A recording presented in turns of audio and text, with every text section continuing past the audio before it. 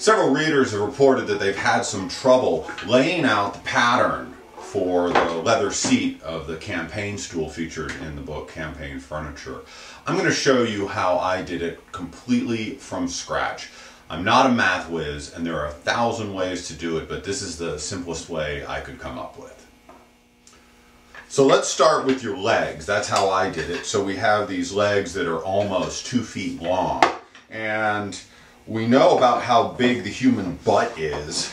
And so what we can do is just set it on a piece of wood with a line on it and figure out, about how wide do we want the legs to splay, and about how high off the ground do we want our butts to be, and does that look like someplace I could put my butt? And so when I made this precise calculation, I came up with a number of, I wanted these legs to be about 16 or 17 inches apart. And so that's where we're going to begin.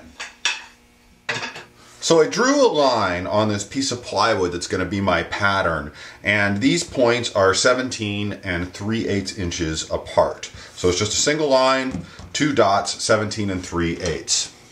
Then I took a piece of offal and made a simple trammel. So I drove in a nail at one point, and then 17 and 3/8 inches away I made a hole for a pencil, and this hole is just slightly smaller than 5/16 in diameter to hold the pencil. And then all I do is I put the point of the nail on one point of the base, swing the arc, and then I put the nail on the other point, on the other end, swing the arc, and then I just join the intersections with a pencil. Now, as I said, there are like 1,000 ways to construct an equilateral triangle, but this is the stupidest one, so it's the one that I chose. So there we have our triangle for our butt.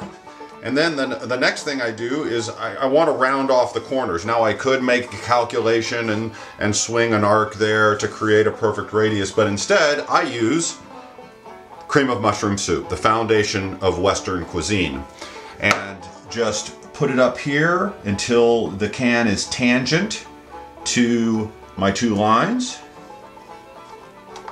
and do that all around.